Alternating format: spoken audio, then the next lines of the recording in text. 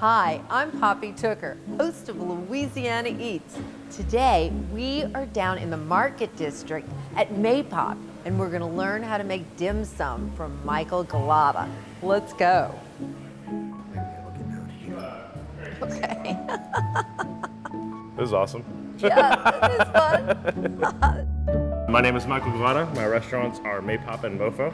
Mofo being the older one, and then Maypop being the new baby of the family.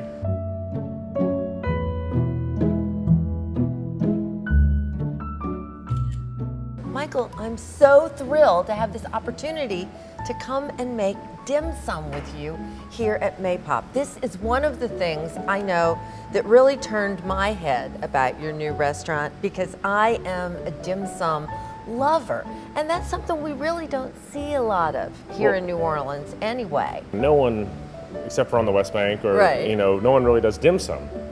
So we said, well, how can we bring dim sum to downtown? And that kind of became the catchphrase, downtown dim sum. Downtown dim sum. Well, let's do it. All right. Show me what you do, because this is really a mystery. I think, in my way of thinking, a soup dumpling is one of the trickiest technical things that they do. Oh yeah, it turns out it's a real pain in the butt. Yeah, aren't you glad you got that started? Well, show us how you do it. All right, so here we go. We got our hogshead cheese, we got a little bit of pork sausage. So in the pork sausage, a little bit of cilantro, a little bit of crab paste, some sauteed chili paste for some heat. So the secret part with the soup dumplings is you can't just put whatever your liquid is right on top, because then it'll leak out too fast. So you actually mix whatever your liquid is into it. So traditionally they would use the gelled pork stock, and so you dice it up and then you fold it into the meat so it slowly leaches out of the sausage as the outside steams. And that means that it won't burst and leak liquid everywhere, so you have to mix it in.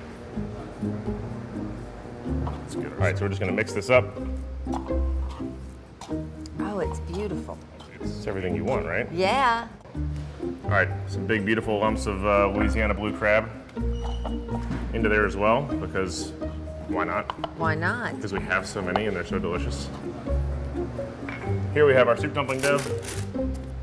And you make that here? Oh yeah. And tell me about that dough. It's really simple. It's flour and water. Ah. It's the ratio of mixing it. It's the allowing it to rest for a certain amount of time and allowing the flour inside it to hydrate. That's the important part, to give it the body it needs, to where it's not gonna be too gummy or too chewy.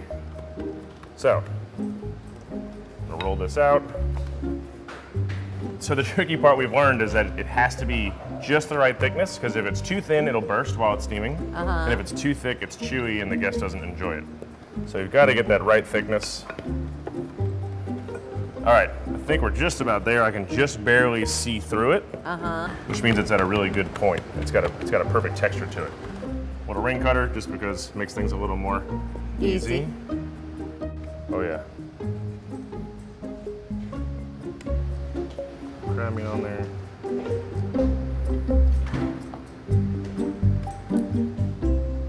All right, so you got to start. You kind of got to pick it up and work the outsides out a little bit. Yeah. Because you're going to fold all this together.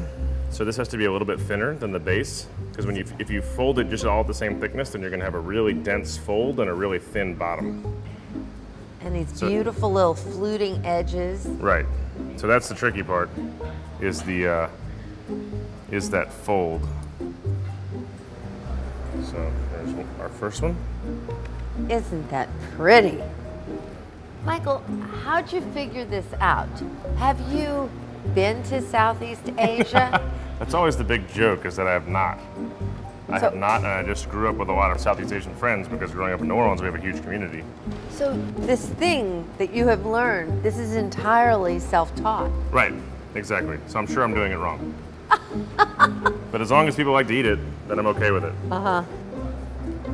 So this is called speckled lettuce. So I don't have any of my collard greens right now, but I have these. Those are beautiful. So we're just gonna line the steamer with those. Then we're gonna put our little dumplings in there. That way they won't stick. They won't stick to the lettuce. And these will take about 5 minutes. Okay. There we go. Did you want to try making one of these? Oh, I could try. Yeah, it can't hurt. All right, so let me find a nice piece for you. I'll make sure I floured it up. That one's for you, this one's for me. Okay. So we're gonna put a little bit of filling down. All right. Right there. Okay. So first thing you wanna do is you wanna start pressing around the outside to kind of stretch the outside edge a little thinner. Oh, this is so much fun.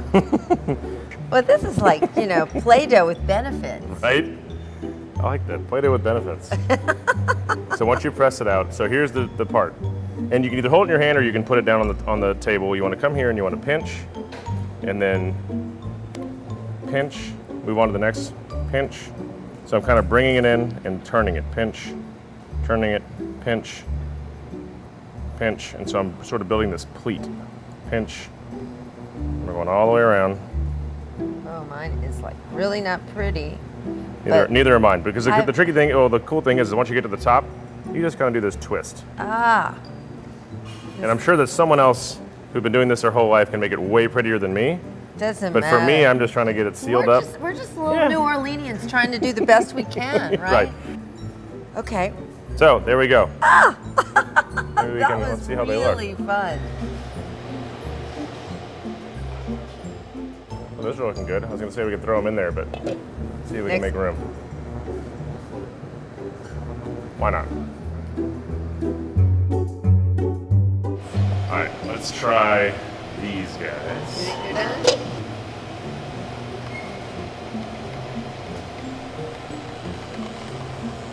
Oh, that's so pretty.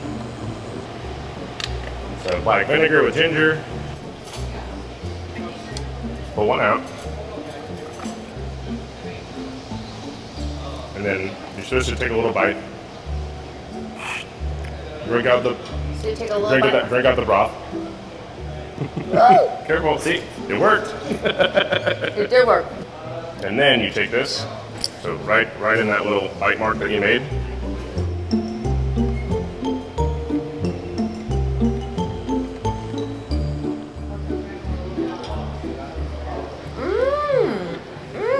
It's not bad, right?